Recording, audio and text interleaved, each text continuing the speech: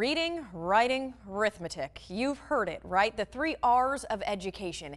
And today we are focusing on the latter of that trio. We are talking about math with middle school math teacher Katie Castle. And we're really talking, Katie, about the fact that math is everywhere, isn't it? Absolutely. And that's why we teach math. I think we tend to remember those scary math moments when we were growing up, and we forget that we use math all day long, every day. You did a really cool kind of lesson today with the kids.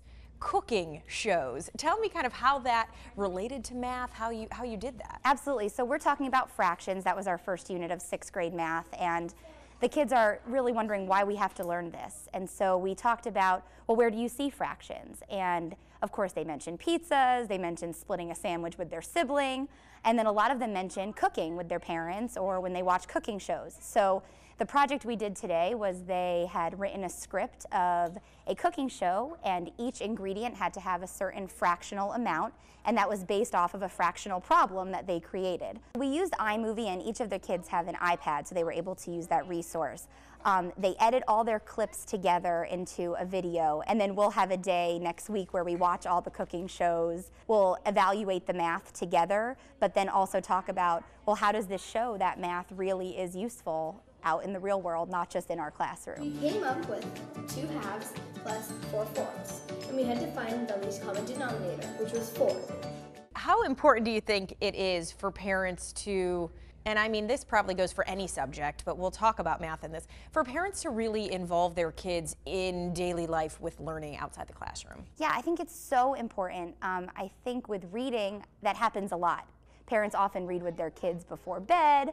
I think math sometimes doesn't get that kind of attention when it would be so simple to talk about math when you're sitting at the dinner table at a restaurant. How much should we tip the waitress?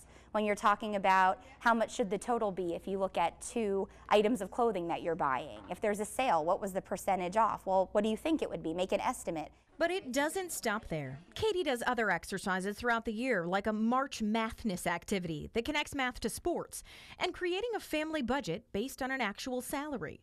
Once they've made their budget and they've talked about how much they're going to make and how much they've spent, they adopt what we call the egg baby, so each of them get an egg. They build a home for their egg baby, which for me is a huge problem-solving experience. They have to think about how they're going to get their egg from class to class without it cracking.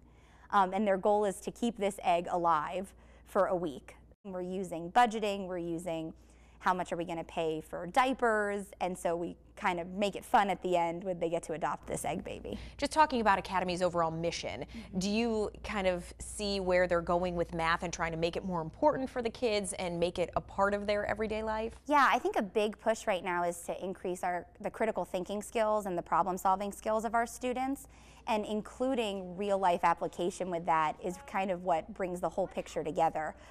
It's beyond just, can I do number 35 in the textbook? Academy's really pushing out of that and hoping to get the kids to say, wow, not only can I solve this problem with math, but I can tell you why it's important.